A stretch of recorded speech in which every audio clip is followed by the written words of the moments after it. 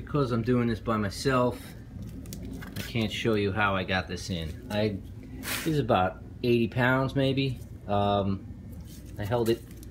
grabbed it here with 2 hands and just slowly put it down.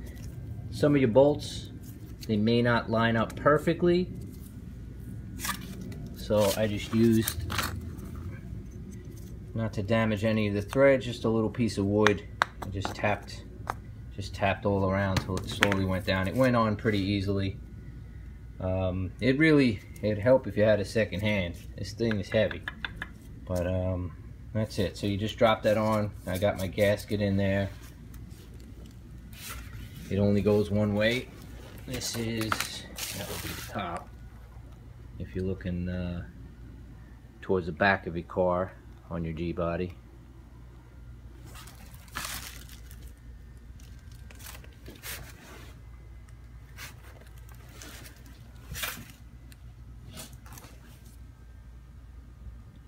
And then the next step is somewhere I have copper washers. They're crush washers. Put them around here.